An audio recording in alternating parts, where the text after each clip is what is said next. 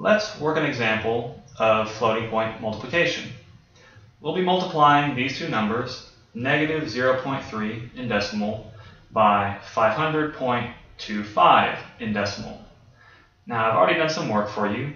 I've converted each number to binary, then converted that to scientific notation, and then converted those numbers into floating point representation. Now you should be able to confirm all of these steps.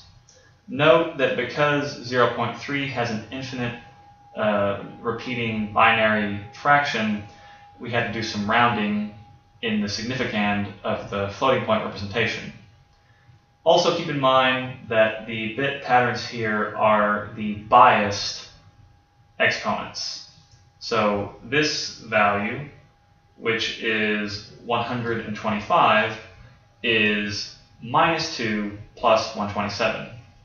Similarly, this value, which is 135, is 8 plus 127. Now going from here, we want to find out what x times y is. But we're going to need some bits and pieces. We want to get the significands and exponents separated out so that we can use the following formula to compute this result. We will multiply the significands and then multiply that by 2 raised to the addition of the exponents. So we need to know what these individual values are. Let's write them out. The exponent for x is simply minus 2. And the significand for x is 1 point followed by this sequence. So note that in this operation we will use the rounded floating point value and not the actual repeating value.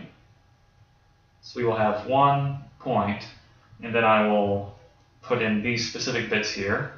And now I will compute the exponent and significand for y. So y's exponent is simply 8, and y's significand is a 1 point followed by this sequence. Now I'm going to leave out the trailing zeros because we don't need them. They're simply padding the right-hand side of this. So given these values, we can plug them into this and find out what the result is. Now, first, I'll just compute the new exponent, which would be 2 raised to the 8 plus minus 2, so 6. And that bit's easy. But this multiplication takes a bit of explanation. It will be computed as follows. I want to compute xs times ys. Well, this is this bit sequence, which I will write out. And I will leave off the last 0. We don't need it here.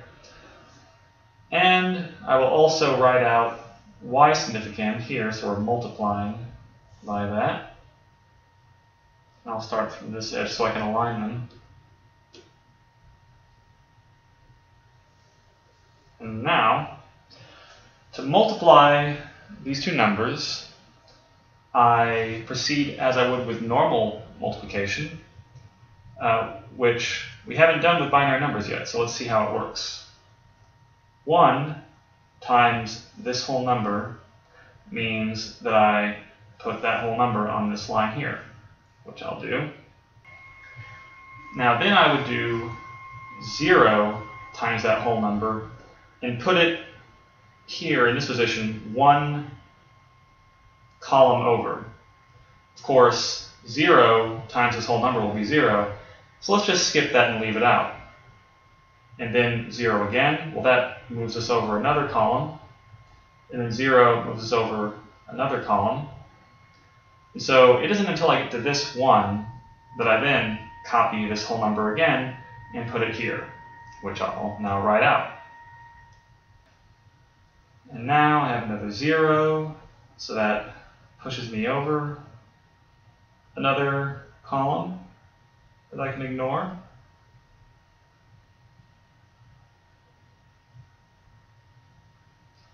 And then I have this 1 multiplying the whole thing. And actually I have 1, 2, 3, 4, 5 ones in a row. So I'm going to put 5 copies of this number, each shifted over by 1 position. Having written all of these copies of the first value out, I now add them all up to get the final result. Let's add up all of these values. So the first few columns are easy. You only have here 1, 0, and then 2 1s. And then here we start actually adding different numbers together. So we have a 1, 0. Now 1, 2, 3. Well, 3 in binary is 1, 1, so there's a 1 here, and then a 1 up there. 1, 2, 3, 4. This is interesting. 4 in binary is 1, 0, 0. So that means we have a 0 here, and then a 0 carries over into the next column, and then a 1 carries 2 columns over. So now, adding up this column, we have 1 plus 1 is 2. That is 0 and yet another 1 in this column. So we're adding 1, 2, 3, 4, 5. 5 in binary is 1, 0, 1. So that last one goes here. The 0 adds nothing, but then 2 columns over we have a 1. So this is how larger numbers carry in binary.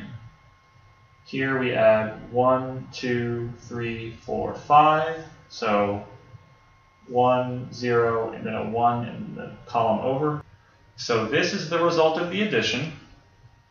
And now we need to find out where the binary point goes here.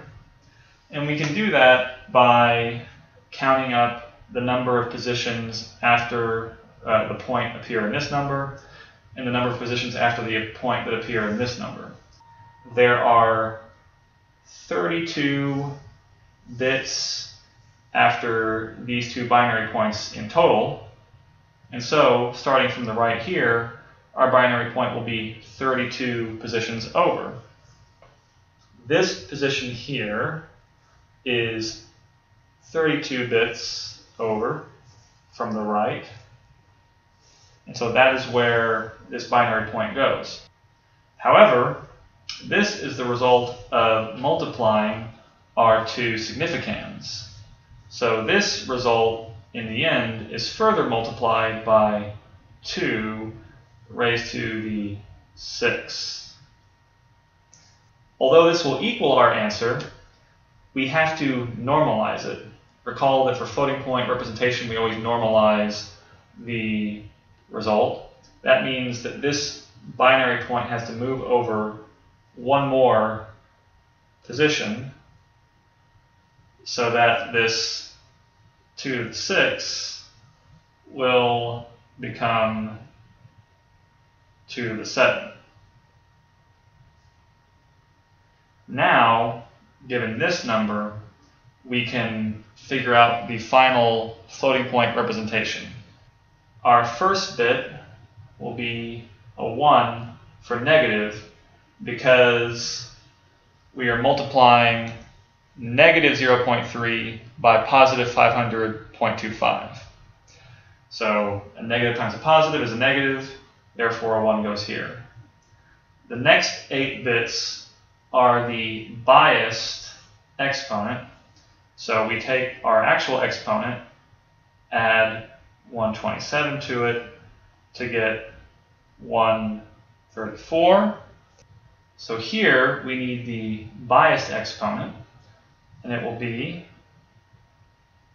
1, 0, 0, 0, 0, 1, 1, 0. That's 134 in binary. And then the remaining bits that go here are the leading 23 bits of this sequence of bits, rounded up if necessary. So to find out which bits go in here, we need to start from this position and count 23 bits over. 1, 2, 3, 4, 5, 6, 7, 8, 9, 10, 11, 12, 13, 14, 15, 16, 17, 18, 19, 20, 21, 22, 23. That means that we will only have bits to the left of this line, but because there is a 1 here, we have to round up.